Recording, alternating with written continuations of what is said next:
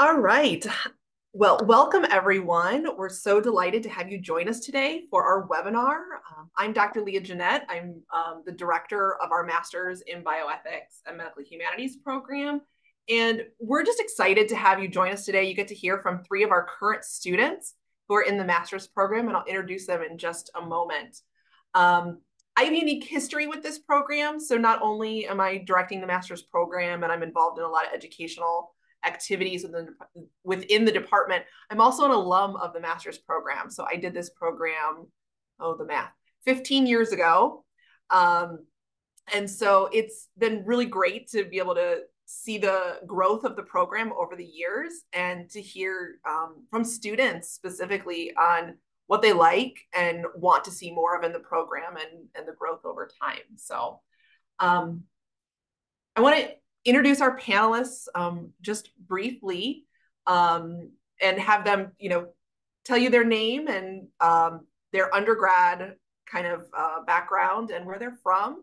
And then we'll move more into the webinar itself. Anushka, do you want to go first? Yes. Hi, everyone. My name is Anushka.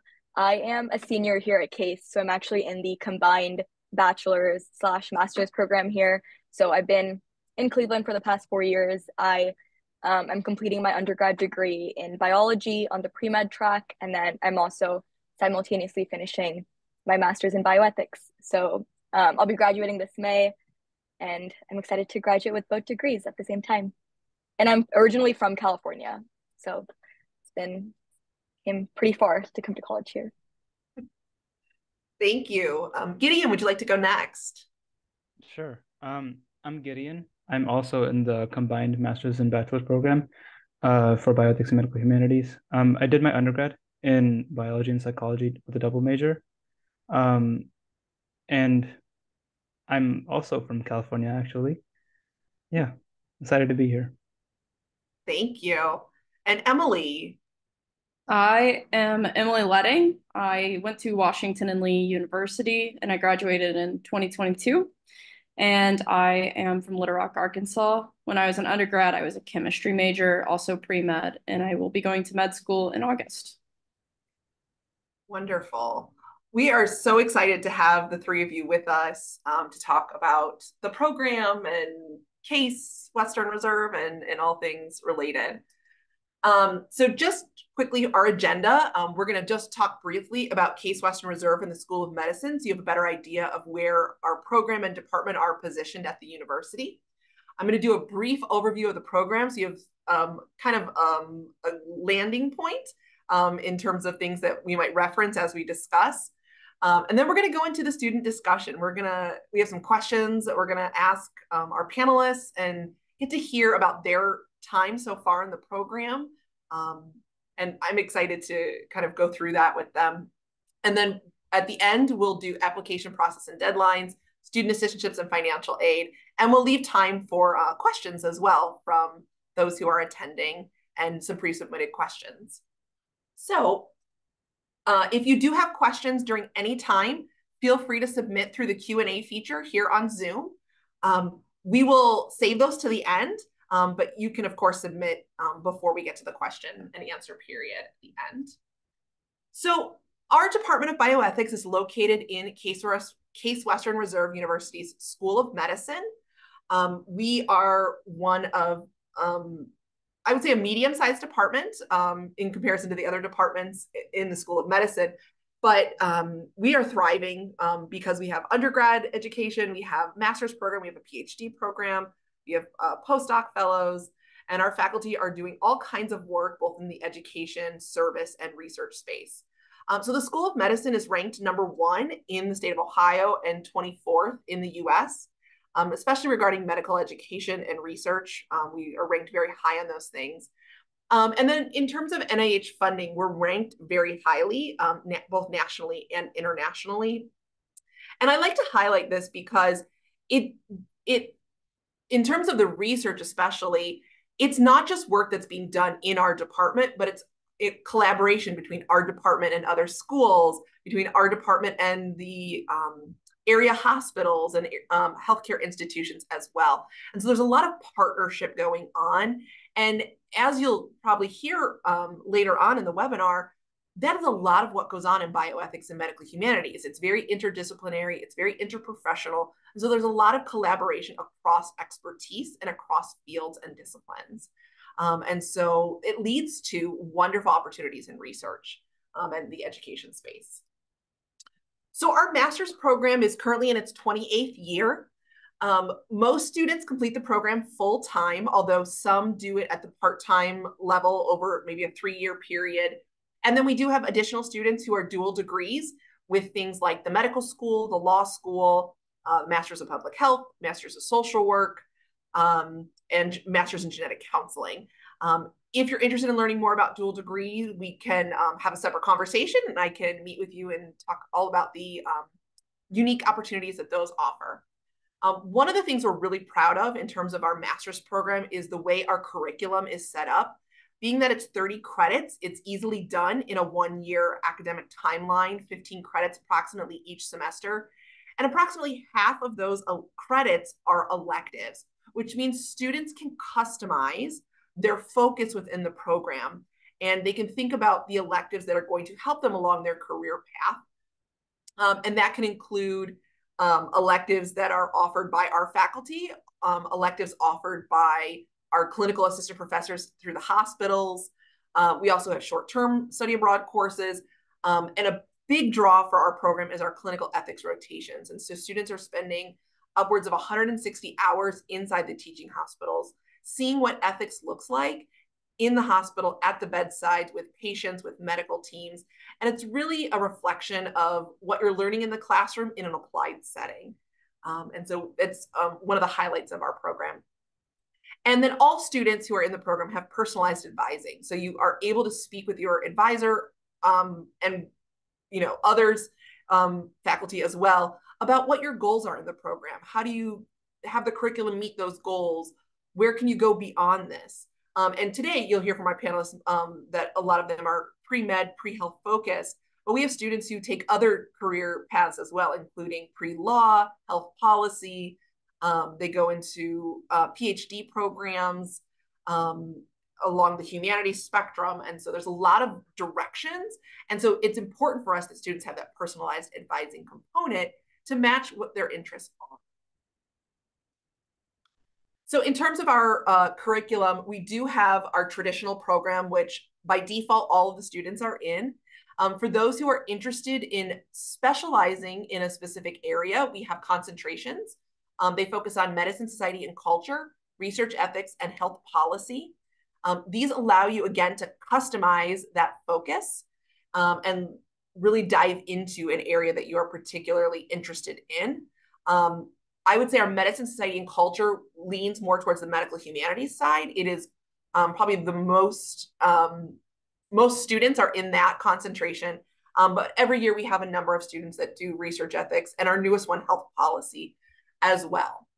All students, as you can see on this slide, take the blue courses, so Foundations in Bioethics 1 and 2, clinical rotations at least one semester, and the bioethics capstone paper, which you'll hear today from the students they're working on currently. And everything else then fits into the elective slots, and it gives you a lot of opportunity for that flexibility. So enough hearing from me. I want to turn this over to our students. But I guess the first question for us to really think about and to talk about is, why did you choose this program? I think, for a lot of folks, is this the right fit for me? Is this going to accomplish my goals? How are you thinking about, why choosing this program when you were doing the application process and making the decision to enroll? Anyone can start. I can answer this question first, but as I kind of mentioned earlier, I did my undergrad here at Case 2. I'm still in my 4th year here, and I am a biology major and on the pre-med track as well. And I feel like I saw how, I guess I just noticed how science heavy my classes were, which is normal for being pre-med and kind of taking those prerequisites to apply to medical school.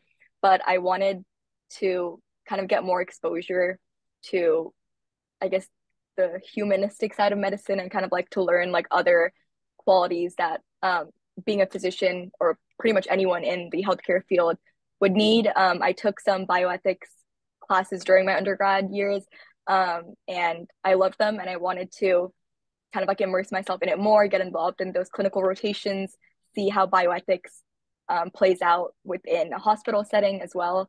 And so I realized that I was finishing up my biology degree pretty fast, and I decided to spend my my fourth year at Case pursuing a master's in bioethics and just kind of completely be immersed in this field and learn the skills that I believe are like extremely fundamental in going into medical school later on.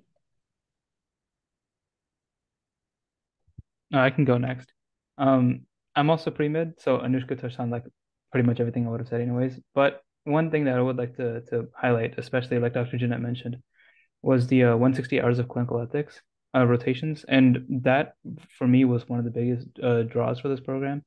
And like just this morning, I had 3 hours of clinical ethics rotations at UH, and they're great. Like you get to learn a lot, and you kind of see a different side of medicine than you would otherwise if you just went to like shadowing a doctor or something like that. So it's a bit more unique in that aspect, and that drew me towards it.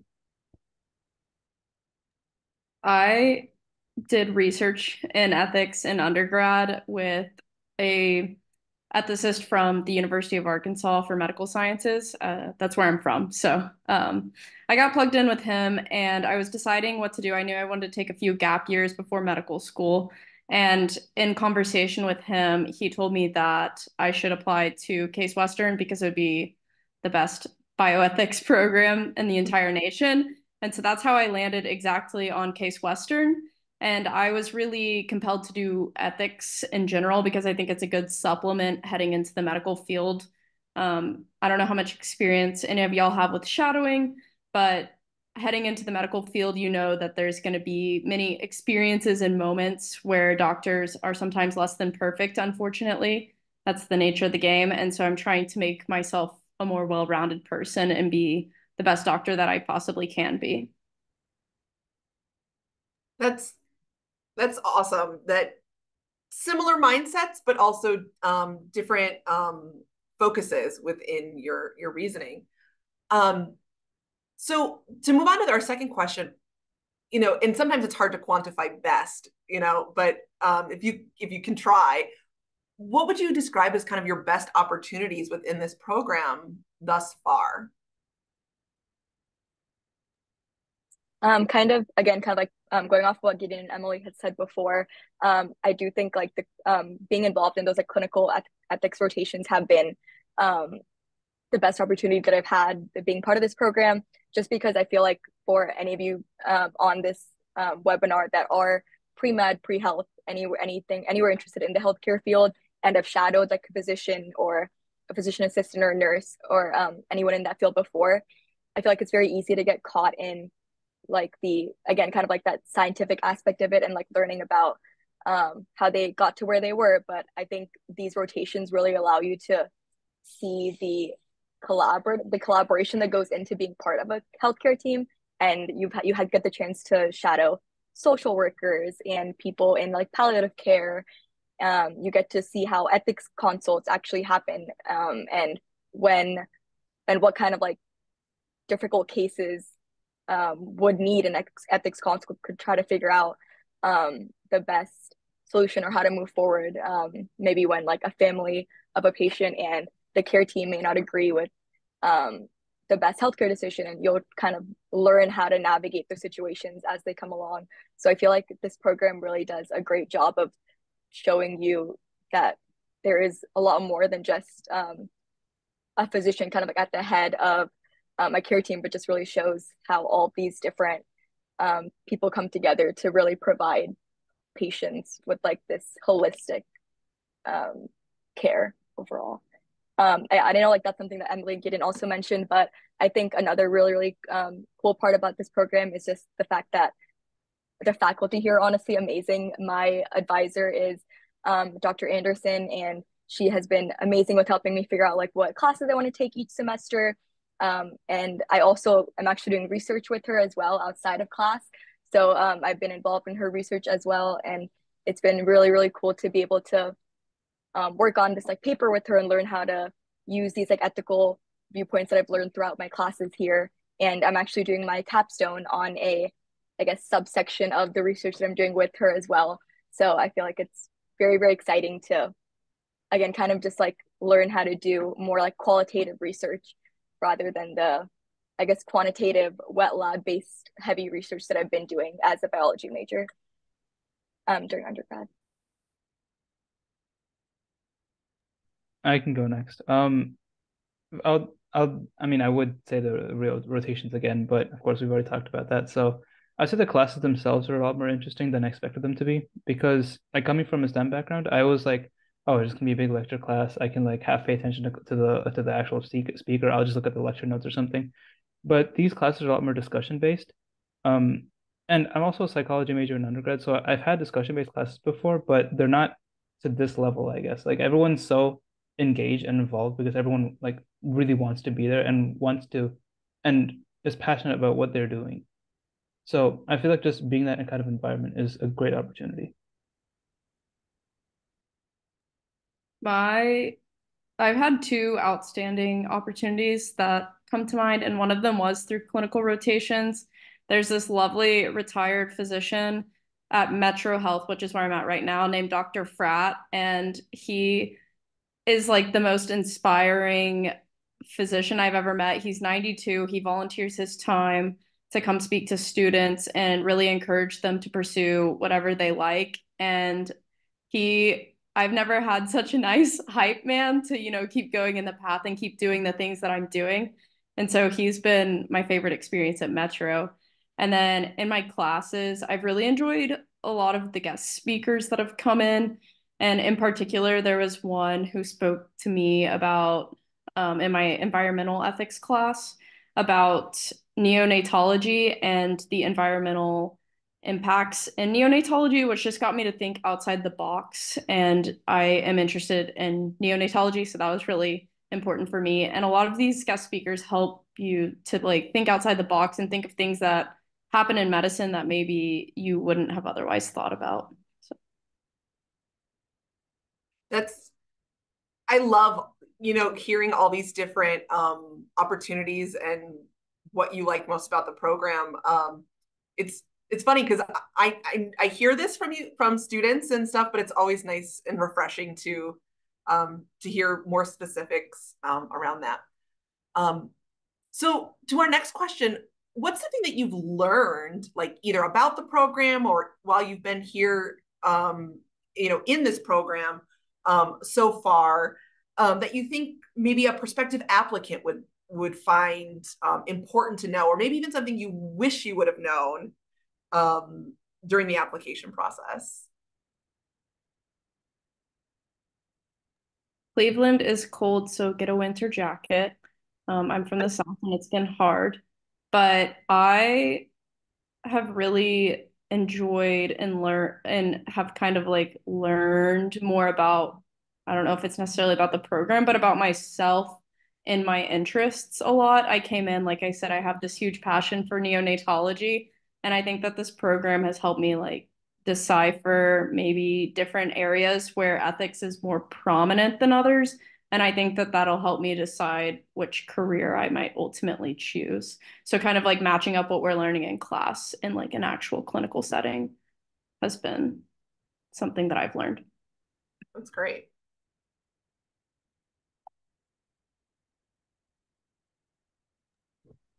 Something I've learned about the class timings at least is that because it's a master's program and they allow part-time, so and a lot of the students are like adults who have like other things to do, they're not like full-time students. A lot of the classes are in the evening, so you have to plan your day around that, and it gets a little bit weird because you're not used to that as an undergrad. Um, so that was just it kind of blindsided me a little bit, but now I'm used to it, so just a little heads up. I think that's a fair thing to kind of reflect on. Yeah. The adjustment of how classes work in a grad level are definitely different than undergrad. Yeah, and one quick thing that I just wanted to add was that, again, because this is a graduate program, there are people coming in from like all different parts of the world, people who like could be younger than you or older than you. And many of the classes that you'll be taking within the bioethics master's program they're very, very small classes.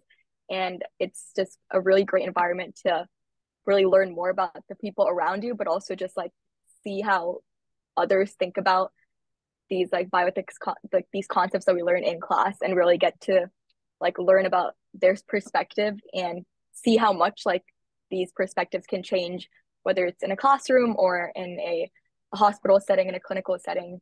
And yeah, kind of like what Emily said, it really just like teaches you a lot about yourself as well, and kind of like makes you reflect on, I guess, the kind of ethical person I guess you want to be in the future, and how honestly just how useful this program will be in whatever field you end up pursuing in the future, whether it's something, whether it's continuing bioethics, going to the medical field, or going into law school, or pretty much anything else. I feel like ethics is a very, very, it's a field that is present in everything and anything that you will study later on. So thinking more about like the program outcomes, like, right, when you choose to come to a program like this, people have goals and career aspirations in mind. And this has been touched on a little bit so far, but and these two questions kind of go together. But how has this program helped your career goals, and or has it changed or adjusted your career goals in any way? We've touched on this a little bit, but I'd like to hear more specifically about this.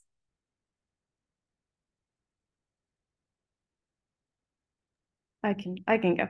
I haven't really adjusted or changed my career goals. I came in knowing I was going to apply to medical school, and I'm leaving, going to medical school.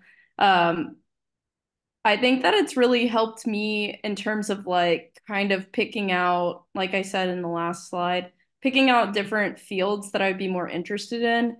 And so one thing that I had already marked off my list coming in based on my shadowing experiences was emergency medicine, but seeing how kind of some of these issues that we talk about in class really line up with emergency medicine, going back again, it was really helpful and impactful, and I could see myself doing that. So it's kind of allowed me to think a little bit differently heading into med school. And I also think it'll be advantageous going in, because I think I'll be able to see, everybody talks about narrative medicine and everybody talks about valuing the person, not the disease. And, you know, it talks a big game, but I don't think that they have the tools to back up their talk. And I think that this program is giving me the tools to be able to back that up going in and be a compassionate provider instead of just, you know, giving some medicine and moving on with my life. So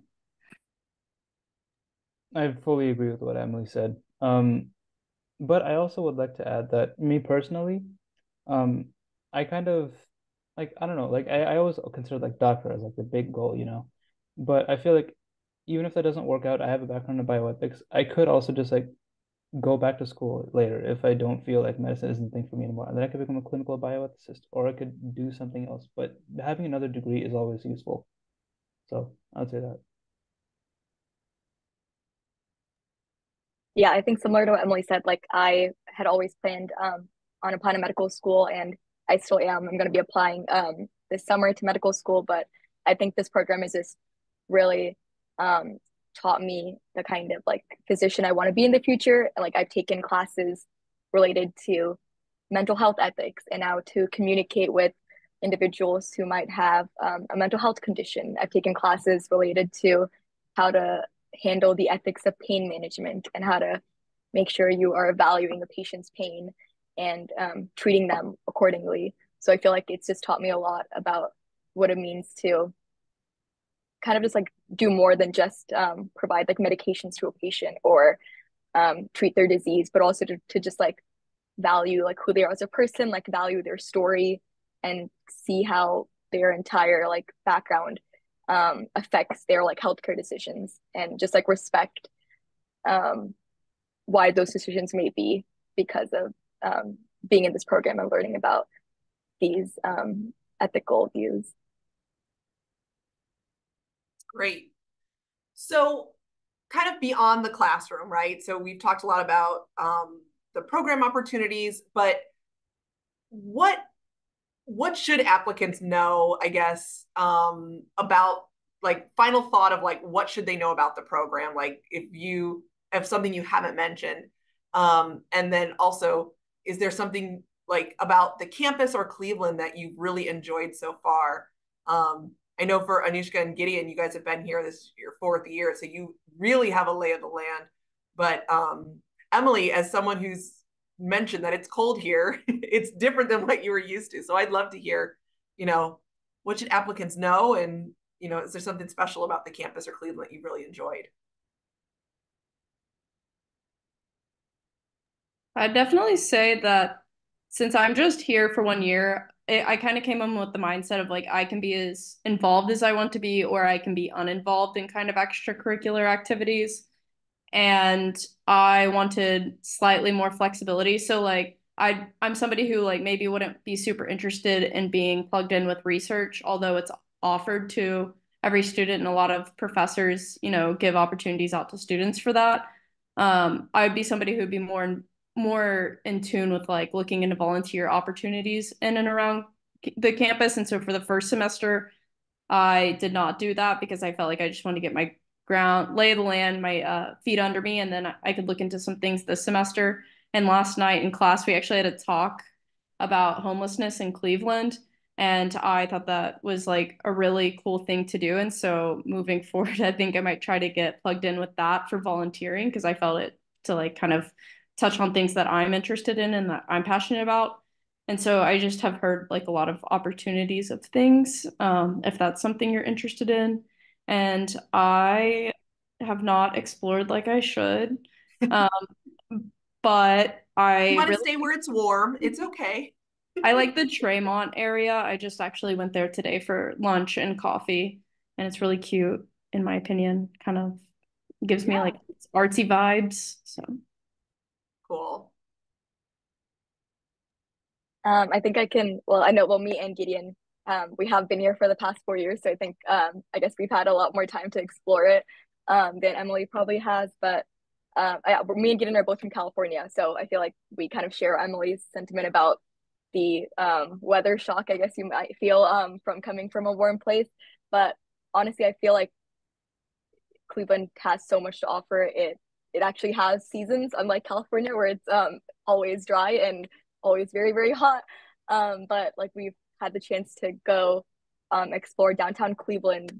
We've gone to like we've gone I've gone like ice skating downtown. I've tried so many different restaurants here in Cleveland, and the food is very, very amazing. It's really, really good.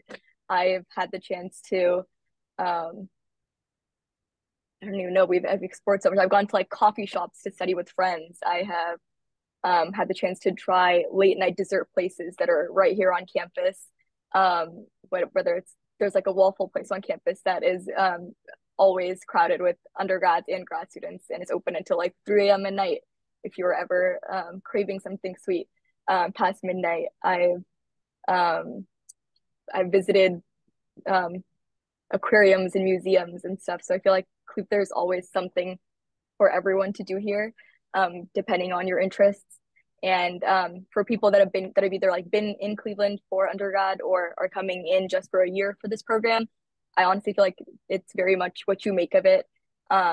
You can kind of just like go through the motions of going to your classes and like learning within class, but I think you have so many opportunities to get involved in research outside of class, to join different like organizations around campus that don't even have to be related to bioethics at all, but it's just a good way for you to meet people and make friends, make connections, um, make plans to like leave campus and explore everything Cleveland has to offer too. So I really feel like you can get everything you can here, and that's saying something because I am from California, so I feel like I've been spoiled a lot with the way that I've grown up.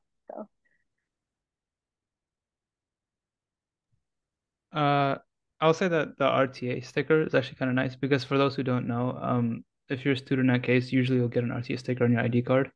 And that'll allow you to use the public transport system. And the train on campus goes directly to the airport. So like once you get on the train, you literally don't have to go outside again. So if it's snowing, it's all the better for you. So I like to take advantage of that. Um, but yeah, the public transportation is good. I really enjoy that part. That's awesome. So Gideon, I knew that you guys get RTA stickers. I didn't realize that the train takes you right to the airport. That's awesome. Yeah, it leads you right to the basement. It's great. Oh yeah, that makes sense. Yeah. Yeah, awesome.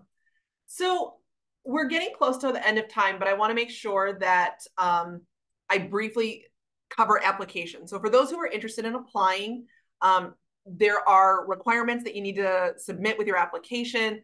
Unofficial transcripts are fine for the review process. It's only when you would enroll that you would need your official transcripts.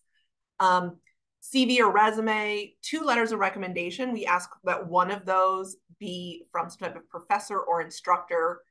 A statement of purpose. What we're really looking for is your interest in bioethics and medical humanities, and how does it fit into your career path. And it could be like some of our panelists who are like really clear on, going to medical school, or it could be that you're searching and this is an opportunity to explore areas within healthcare or health policy, or you're not sure if you're pre-med or pre-law or PhD programs.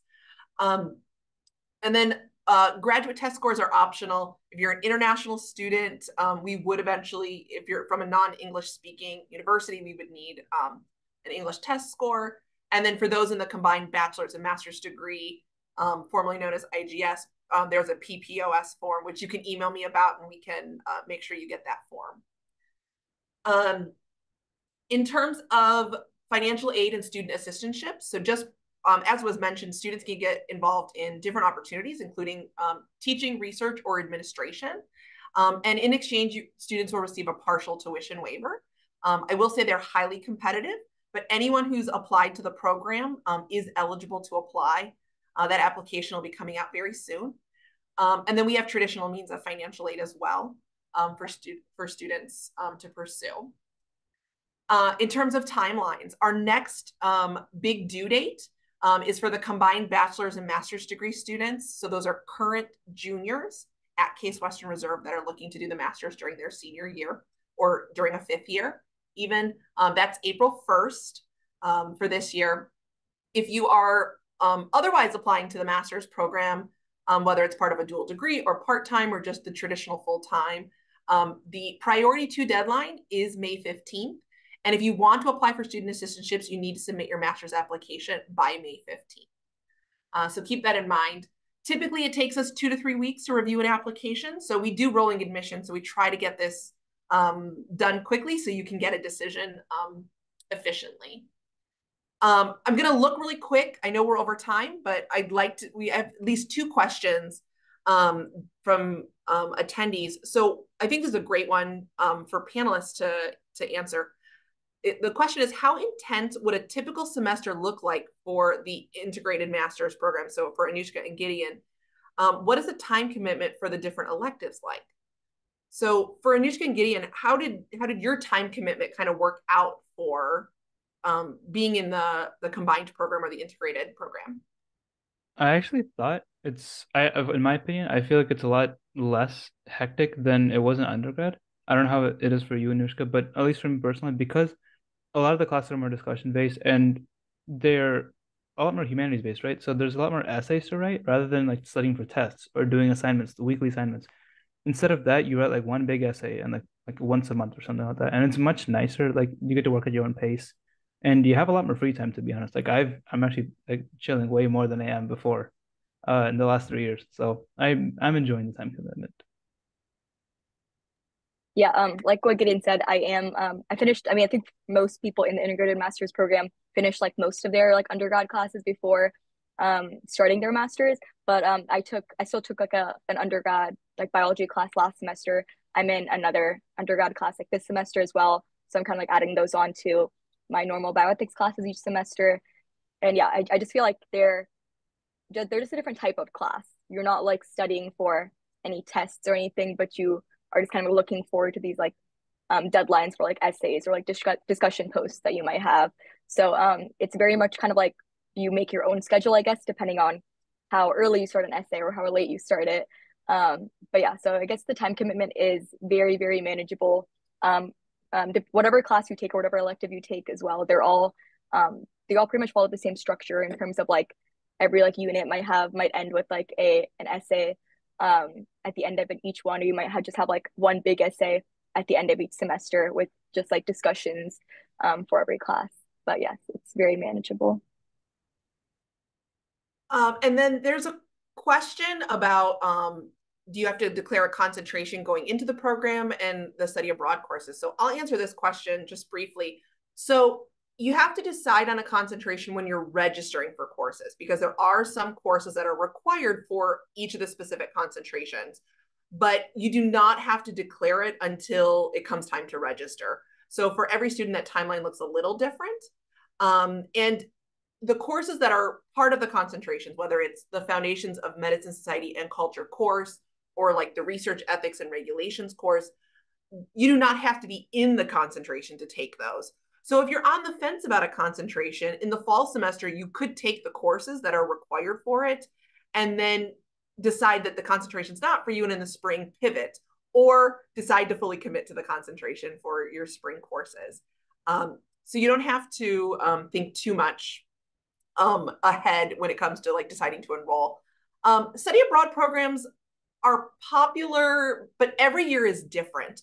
So last year we had a very high number of students who did the program. This year we're ending up with one course as opposed to 3 or 4 courses. So every year's different. We're in the midst right now of rethinking our study abroad courses and what courses we're offering and what the topics are. And so we're really focused on that for upcoming years and potentially new study abroad courses that could be coming down the pipeline by the time our attendees would be in the program. So that's really exciting too. I know we're over time, so I just want to say that if you have specific questions for me or for a faculty or staff in the program, or even one of our panelists, please email us, bioethics@case.edu. I'm happy to set up a one-on-one meeting. I'm sure a panelist would be happy to have a conversation with you as well, if you have specific questions for them too. But if you're even on the fence of if this program is the right fit for you, I'm happy to set up a meeting and really talk about your background and how this program could be a good fit, and have that discussion. So thank you to our panelists, Anushka, Gideon, and Emily. I'm so glad you were able to join us and share your thoughts about your time in the program. And thanks to our attendees for being here as well. All right. Well, everyone, I hope everyone has a good day, and I will see the students probably tomorrow in class. So, all right. Goodbye, everyone.